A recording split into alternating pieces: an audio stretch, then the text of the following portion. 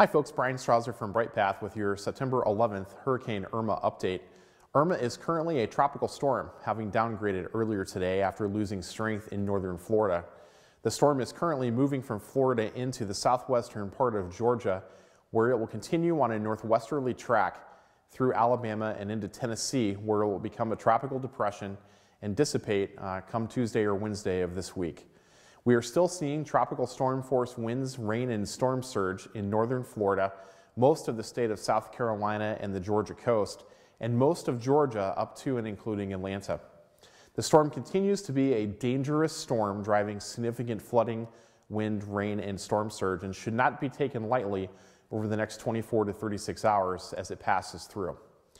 We're starting to see clear skies and sunny days in southern Florida right now, as rescue operations begin in Key West and the Miami, southwestern Florida area. And that will probably be the focus of emergency management, public safety organizations over the next 24 to 48 or even 72 hours as they start to get a handle on the conditions of the ports, roads, electrical infrastructure, bridges, telecommunication, schools, and other buildings. As a business leader, what you need to know is that as emergency management moves from rescue operations, then they will start working on critical infrastructure restoration.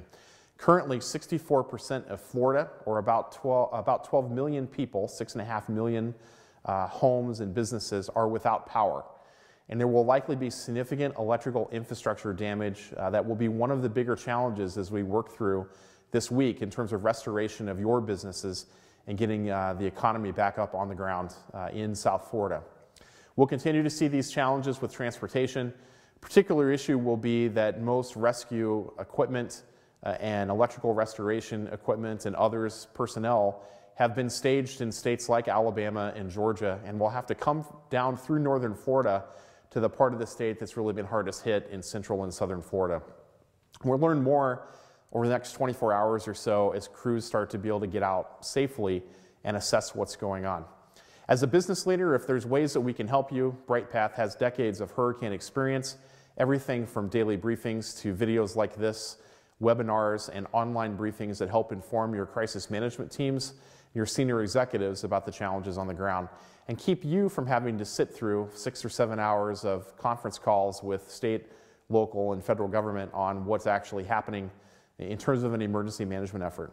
If we can help you, visit bryghtpath.com/hurricanes or give us a call at 612-235-6435.